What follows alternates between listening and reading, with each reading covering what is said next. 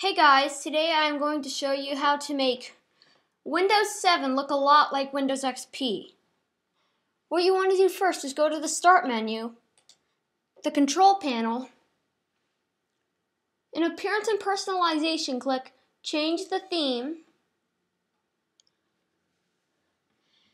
And you want to change your desktop background to Bliss, and this is where I'm going to find it, in my pictures. Save the changes,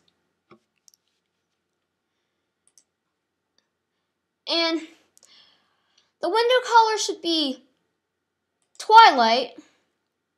Disable the transparency. Save your changes.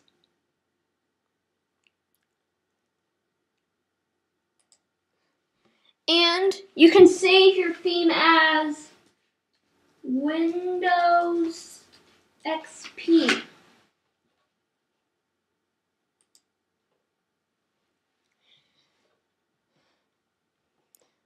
And as you can see, this taskbar doesn't look exactly like the one in XP,